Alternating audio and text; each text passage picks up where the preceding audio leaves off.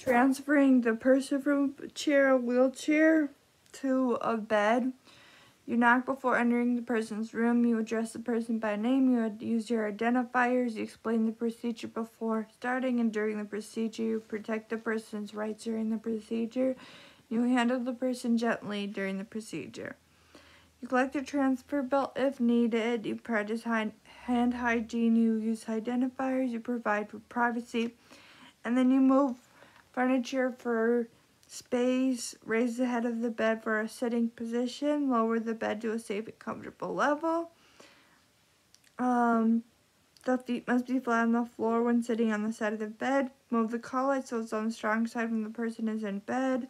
Position the chair or wheelchair so the strong side is next to the bed. Lock brake in the wheelchair and bed wheels. Remove and fold the lap blanket. Remove the person's feet from the foot plates. Raise the foot plates. Remove or swing foot rigs out of the way. Put non-skid footwear on the person if needed. Apply the transfer belt if needed. Make sure the persons are flat on the floor. Stand in front of the person. Have the person hold on to the armrest. Have the person lean forward. Grasp the transfer belt on each side if you're using it. Grasp underneath the belt. Prevent the person from sliding or falling. Do one of the following. Brace your knees against the person's knees. Block his or her feet with your feet. Use a knee and foot of one leg to block the person's weak leg or foot. Place your other foot slightly behind you for balance. Shadow your legs around the person's weak leg. Explain the count of 3. Make sure they can help you hold pushed up on the count of 3. Support the person in standing. Around the shoulder blades, continue to prevent the person from sliding or falling. Help the person pivot to reach the edge of the mattress. And then assist the person to transfer the person fully from the chair or wheelchair to the bed.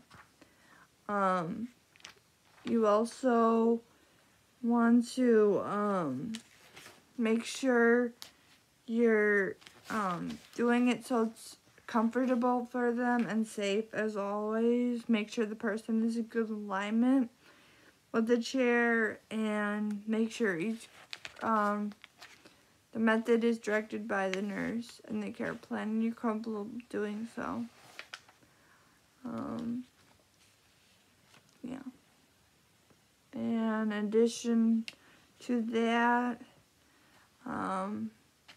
make sure you know what procedure to use, the person's physical abilities, the amount the help person needs, the height and weight, the number of staff needed, areas of weakness, if the person's complaining of dizziness or discomfort or fatigue. And be safe about it. Make sure the wheels are locked. The person is cooperative.